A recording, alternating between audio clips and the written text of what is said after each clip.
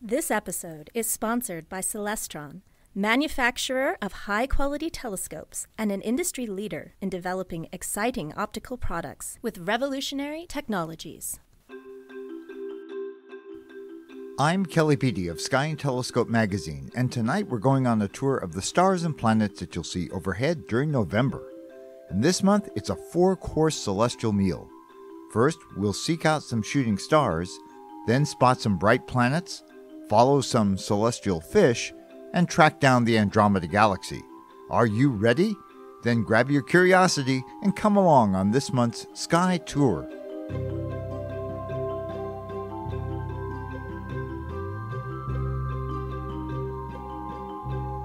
November is the month when we adjust our clocks to fall back an hour to standard time. That takes place before dawn on November 5th in the US and Canada. But it's a week after our friends in Europe do so, and down under, our Australian friends move to summertime in early October. Mexico and tropical countries don't make the change at all, nor does China or Russia. Anyway, the return to standard time means that most of us are still heading home from work as evening's twilight sets in. That's just fine with me, thank you very much, because it means I can sneak in a little stargazing before dinner time. Full moon came and went on October 28th, and new moon falls on November 13th. So that means the 2 middle weeks of this month will be free of moonlight in the evening. Now, I love watching the moon, but its strong light makes it a challenge to appreciate the starry sky overhead. So, with the moon absent from evening skies starting in early November, keep an eye out for shooting stars from a meteor shower known as the Taurids.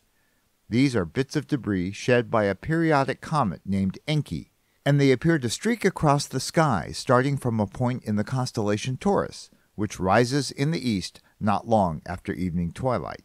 You might see Taurid meteors any time from mid-October to late November. Usually they're few and far between, at most a few per hour from dusk to dawn. But many of them can create spectacular fireballs. The brightness and relative slowness of many Taurid meteors make them ideal targets for photography, or for getting some practice with judging exactly which constellations they cross. Lots of observers around the world actually record what they see during meteor showers, details that are very useful for meteor researchers.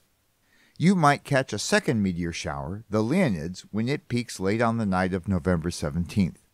Watch from a dark location, free of light pollution, and you might see a Leonid flash by every 5 or 10 minutes. 2 bright planets continue to grace the evening sky. Not long after sunset, look for brilliant Jupiter low in the east after evening twilight. On the night of November 2nd, the king of planets reaches opposition, meaning it's almost exactly opposite the sun in the sky. Jupiter rises when the sun sets, and vice versa.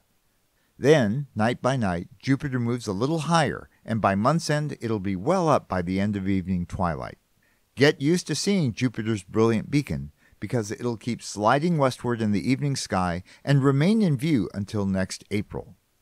Now here's a little bonus. Clench your fist and hold it at arm's length.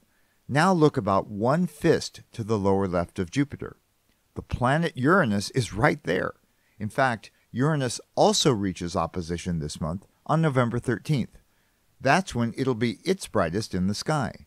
Now, technically Uranus can be spotted by eye from a super dark sky, but it's very difficult for most of us. Still, if you're up for the challenge, check out the Finder chart in Sky and Telescope's November issue. The other bright evening planet is Saturn, and it's already been in view for some time. Saturn isn't nearly as bright as Jupiter, but here's how to find it. Once it gets dark, face south. If you're not sure where south is, watch where the sun sets and make a quarter turn to your left. You'll find Saturn by itself, more or less, above the southern horizon. It'll be roughly 1/3 of the way to overhead if you live at a mid-northern latitude, or as much as halfway up if you're farther south. If you're having trouble finding Saturn, just wait until the nights of November 19th and 20th, when the first quarter moon will be nearby. And I'd be remiss if I didn't mention that Venus continues to put on a real show in the morning sky before sunrise.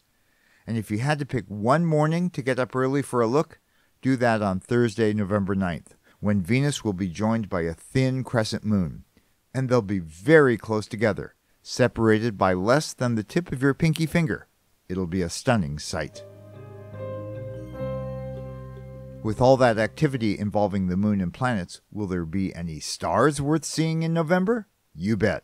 After it gets dark, and of course that happens sooner now, look high in the southeast for a giant diamond in the sky that's about the size of your outstretched hand with your fingers spread wide apart. Sky watchers the world over know this as the Great Square, representing the chest of Pegasus, the flying horse.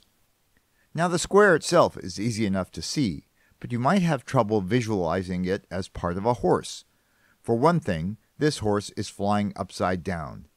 Another thing is that the constellation doesn't represent a complete animal, just the front half. The front legs of Pegasus extend from the top star toward upper right.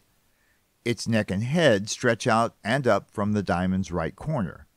Now there are a couple of strings of stars stretching leftward from the big square, and those do seem like hind legs to me. But technically they all belong to the constellation of Andromeda, a chained princess in Greek mythology. Throughout the night, Pegasus flies higher in the sky and gets flipped over even more on its back. If your skies are reasonably dark, you should be able to make out the circlet of Pisces, a lovely little pentagon of stars hanging directly under the Great Square. And you can look past Pegasus' nose to the right by about the width of your clenched fist to reach Delphinus, the dolphin, and my wife's favorite constellation. Like the circlet, it's fairly faint, but if you can see it at all, it's sure to catch your eye. It's a tiny diamond with a tail extending down and to the right. Now go one fist farther to the right, and you'll chance upon another small constellation called Sagitta, the arrow. And its main 4 stars really look like an arrow, with the brightest of them marking the point. Return to the Great Square for a moment and focus on the 2 stars along its right side. Follow an imaginary line downward from them, about 4 or 5 fists, until you come to a bright star all on its own above the southern horizon. That's Fomalhaut, the brightest star in the constellation Piscis Austrinus, the southern fish. In fact, Fomalhaut derives from the Arabic words meaning mouth of the fish. This solitary sparkler is the only really obvious star in this entire stretch of sky, but don't confuse it with Saturn, which is somewhat higher up.